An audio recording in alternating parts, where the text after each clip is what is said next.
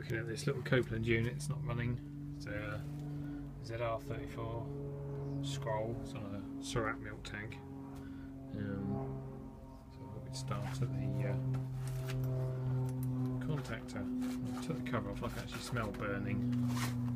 That terminal looks a bit burnt.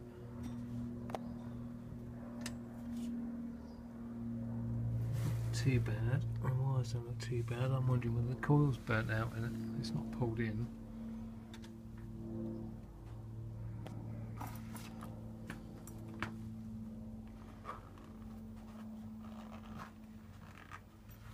And on the whole, they're not too unreliable, really. Let's see.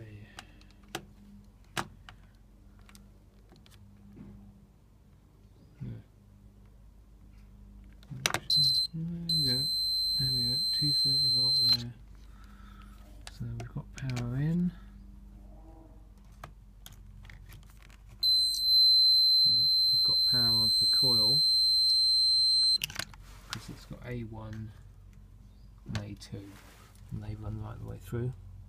They're it's top and bottom. So we've got power onto the coil. Nothing happening. So it's looking like the contactor's burnt out.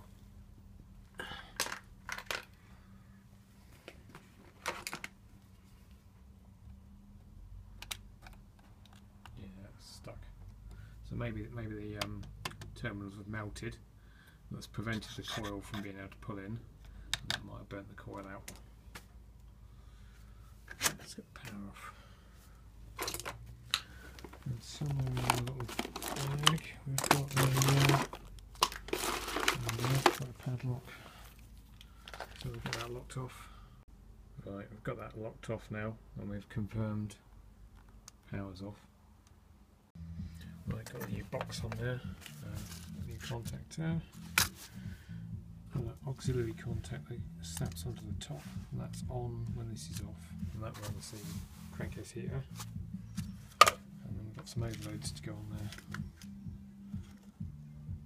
so if the capacitor goes bad, it'll trip out on that before it burns the motor out.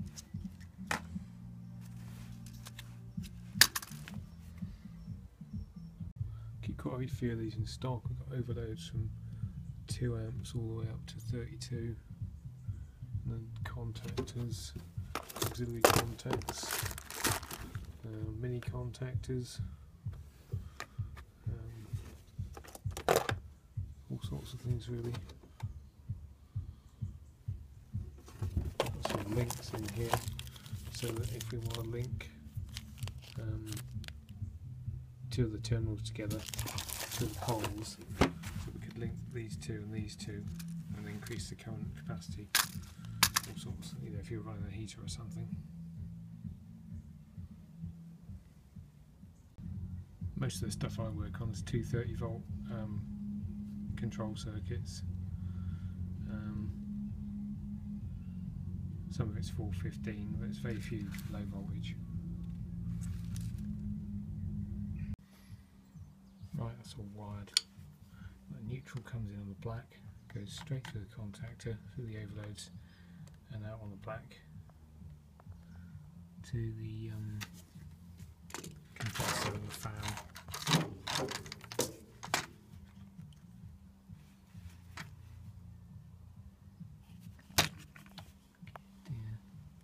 There we go. Live comes in there, straight through onto that white wire, and then that goes around again and then comes through here and then goes out onto the motor, because these 3-pole, these overloads, they need to have current going on each one, and it doesn't matter what comes in on the live, it's going to come out on the neutral. So you could link the neutral through, or you can link the live through, but either way it's got to have the same current going through each one of these, or it'll trip. I think it's lost a phase. And we've got permanent live through a fuse holder onto here. That goes down the feed to the control circuit, and then that comes back up here through the overloads. And on these ones you can either run a wire out of here around to the coil, or this one's got an internal pin that comes through and you wire it into that terminal down there, which is the same as this one here. It's A2. You've got A2 and A2, A1 and A1, which are the other ones. And then this one here is crankcase heater. That's a normally closed contact, so that's on when this is off. So in theory it should all work as long as this is okay. This must be a few years old now. P96. It's 96, so that's 19 years old. It's frightening. I put this in when it was new. When I brazed the joint on the suction line, it was different then. And I brazed it, put my brazing rod on top of the condenser and dropped it, and went to catch it and stuck my arm right on the joint I just brazed. I think it's still got a scar. Anyway, I'll get the padlock tick off when we try this. Let's see if we're lucky.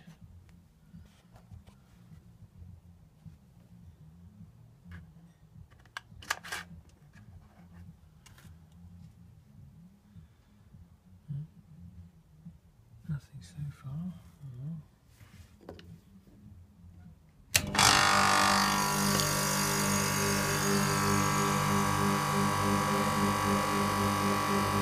Max runs 15. Hands on the speed control. It's just going to thumb down and then cut out.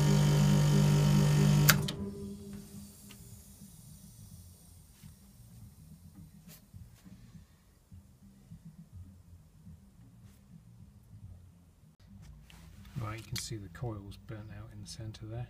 It's all melted. That's why we couldn't push that in. That square block needs to go down. And then I've took the cover off of this, and you can see those two terminals in there. Pretty burnt. So I think this is burnt out and stuck, and then it's not been able to pull in, and then the coil's burnt out.